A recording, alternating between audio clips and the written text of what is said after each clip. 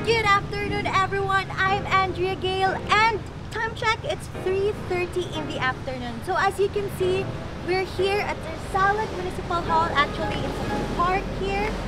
And I challenged the man behind that camera. Maubanan ko karon nga mag-tour around sa Salug. Kaya ipakita namo ninyo kung unsa ang the best diri sa Salug. So, let's go!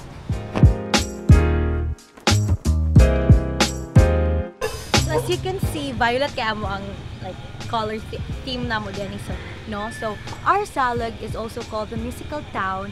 It's because simple. Lahat tanang tao diri major in music. Charot, joke, fake news.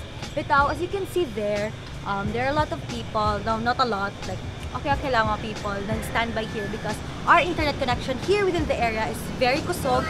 And usually 5 PM kinaya mga tao here money. But of course, social distancing because it's a must. So, yeah, that's it. So, hello, we're here at I Love Ice Cream and you know, as you can see, it's a bestseller, so soft serve and it's my first time here. So, ate, unsa kayo mga flavors na pwede ma-offer sa among other? Kulay, strawberry, pandan, cheese. Daghan. Okay, so Okay. mapalit natin kanang tag 15.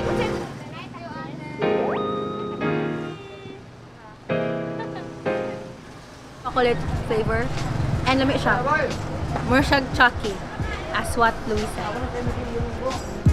So as you can see, I'm holding this barbecue and that means that we're here sa iconic and legendary barbecue dito sa Salug, which is, yeah, here. And with me is Auntie Elizabeth, the owner of Zamboangueño Barbecue. So hi Auntie, good afternoon. Okay, so ako ang 1 million question, Auntie. Unsay naa sa imo? Unsay naa sa barbecue dito sa Salug? Ano sige jud balik-balikan sa Salug mo? Wala ko balik-balikan sa mga customer. Ayaw ko mo agad sa akong customer. That's true. So, okay na yung pila na po ka years nga nagbaligyaan? 22 years. So, Orton, thank you so much. And, palit na mo. Pero actually, mas lami na siya if na-ay rice. Pero iri pa man, so, wala pa ganang ka rice. So, yes, that's it. So, karon na ata sa Salug Market og kuyugi ko ninyo mangita og labas nga isda para ay sugba, tulak, kilaw. Tara!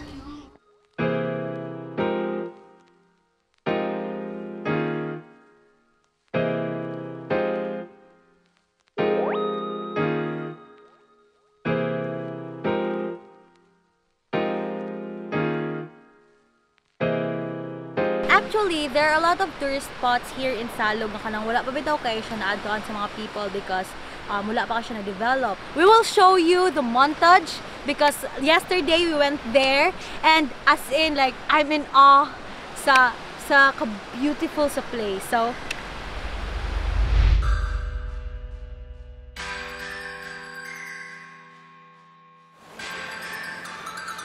Salug has its breathtaking tourist destinations.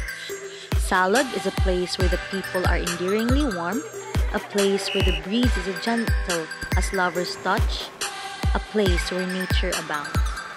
I grew up here and I have witnessed its beauty in simple ways. One thing that is distinctive about Salug is its people, the Salugnons. These people are hardworking, talented, and resilient.